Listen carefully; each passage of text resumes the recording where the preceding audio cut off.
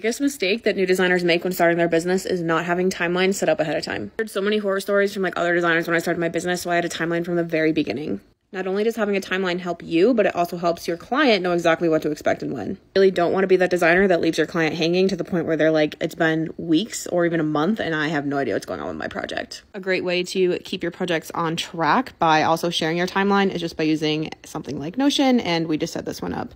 Tons of templates out there too, so like you can start with a template or you can just completely build your own if you want to just do it on a budget.